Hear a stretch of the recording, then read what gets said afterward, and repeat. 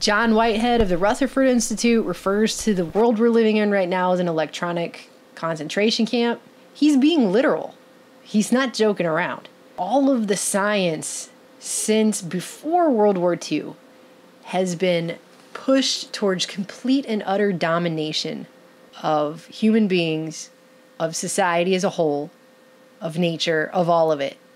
The stuff has been weaponized, okay? That's why when a lot of us, when the Snowden leaks came out, we kind of rolled our eyes. Good evening. I know many of you were shocked when NSA contractor turned whistleblower Edward Snowden revealed to America that in fact the National Security Agency had been spying on Americans. Because it's not that it wasn't a revelation to some people, but to think that the military came up with GPS and internet and computers and all these things and they weren't weaponized before they ever came into your home is kind of laughable. I mean, look what, do they just really care so much about you having a smartphone? DARPA just really cares so much about you having the internet? No, these things were weaponized first. It's a technological control grid. Some people argue, oh, Microsoft, after a certain year, they put in the Windows software, there's a backdoor. No, there was always a backdoor. It came to you first with a backdoor. There's never been a time where these devices have not been used to spy on everyone and enslave people. That's just how it is. So let's stop beating around the bush about that and just realize it's the way it is. So that when you start to look at some of the other stuff that's going on around you, you'll see what's really happening. I mean, look at people. What is happening to them? You know, they're walking into other people and walls and walking off of sidewalks into traffic. I just watched a video yesterday about all of the cases all over the world in the last month of people who have stripped down naked, lost their minds, and started beating everyone around them and punching through windshields of cars with their bare hands and just keep going like it didn't even hurt. And they're not on drugs and they're not drinking. An 18-year-old man is behind bars, accused of attacking drivers on Highway 441 while naked. A waffle-loving customer gave restaurant-goers a strip show when she took off all her clothes and went berserk in a Georgia Waffle House. They've just gone into what has been called a fit of rage or a delirium. What's happening? That is not normal to have that many people just completely lose their minds. Or all of a sudden you just have this rash of reporters all over the news, all over the world, who can't speak, and their language comes out all weird. Ohio and Wyoming to join Florida's suit. The states claiming the exorcist saw unto Stracho and play Bringritz. Confirmed today that more than 54 18 fighter jets are spending about as much as 20 and...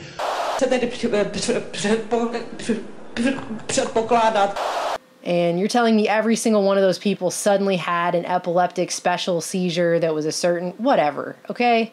Give me a break.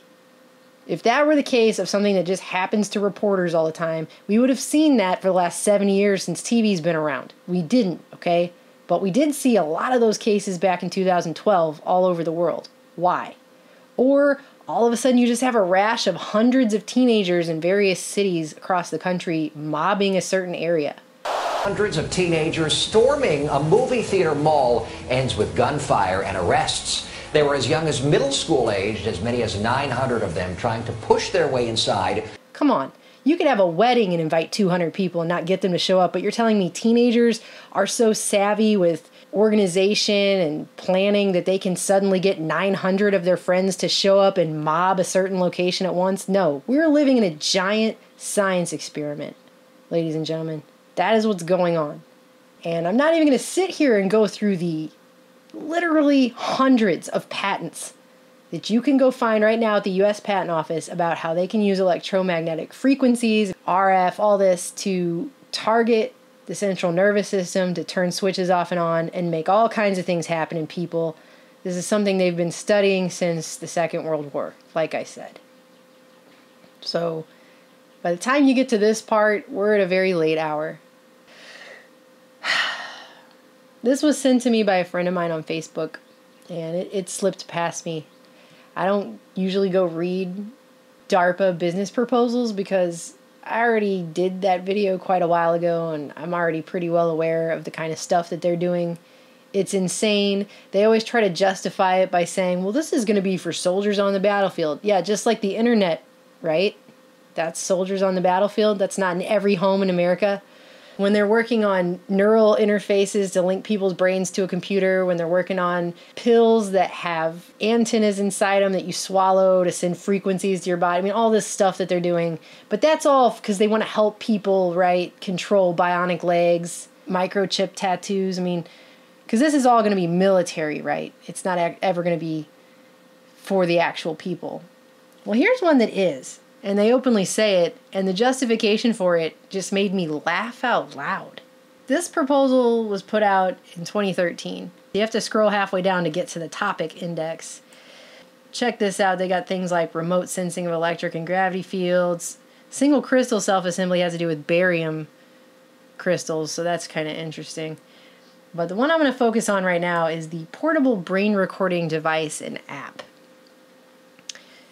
Check out what DARPA wants to do. This effort will develop a portable, inexpensive, and easy-to-use electroencephalography EEG device and corresponding mobile application app for use by non-traditional audiences. The product will provide real-time quantitative assessments of neural activity utilizing display and analysis platforms people already own. So that's your iPads and your iPhone. And then it goes on to talk about what an EEG does and how it records the brain's electrical activity. But it talks about how it's really great, but it's so expensive. So they've decided what we really need is an inexpensive, easy-to-use neural recording device. And the first reason they say we need it right here is that having EEGs in every classroom in America would engage students in science and technology in a way not previously possible in the field of neuroscience. Teachers could design lesson plans in the biology about the brain and sensory systems and use hands-on demonstrations to engage the students. Students could record their own brain activity and download the data to their iPads. Then it goes on to say you could include a portable EEG in a military first aid kit to help with traumatic brain injury diagnosis. Hello, okay?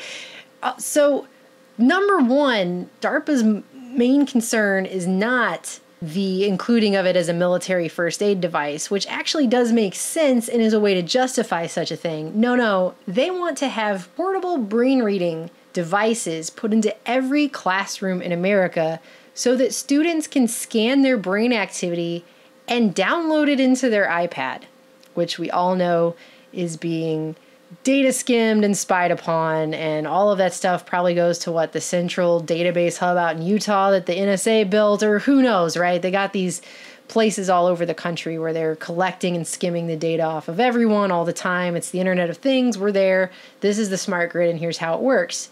And what I'm saying to you is they're not justifying this as we have to have it for the military. They're saying they want to put an EEG reader in every classroom in America. And then it goes on to say that a reduced price of $30 will allow widespread use by schools and average citizens. Because as you all know, every average citizen just walking around all the time needs a portable brain reading device that reads the electrical activity of your brain. It's just, if you needed one more reason to homeschool your kids, DARPA putting brain recording devices in every classroom, to me that should be on the list of one of the reasons, right? Because I've already told you guys, we've already been over this. Davos was even talking about it at their elite World Economic Forum earlier this year about how they're working right now with things like Obama's Brain Initiative. They're spending millions of dollars on this to decode the brain. Models of various aspects of language, phonetics and syntax and semantics, and then once you have those models, you can actually decode language. Now, of course, the obvious application of that is decoding internal speech. And once you decode internal speech, then you essentially have the sort of worst possible brain decoding device. To read your inner thoughts remotely. And one of the technologies they use to do that is EEGs. So now let's get a smartphone-based EEG app, and we'll just put that in every classroom in America, straight from DARPA to your kid, to foster his love of science. Give me a break. Personally, I think it's just a matter of time before there will be a portable brain decoding technology that decodes language as fast as you can type with your thumbs on your cell phone. Wow. And everyone will wear them because people have shown that they're quite willing to give up privacy for convenience. And then that, I think, brings up a lot of really interesting and scary ethical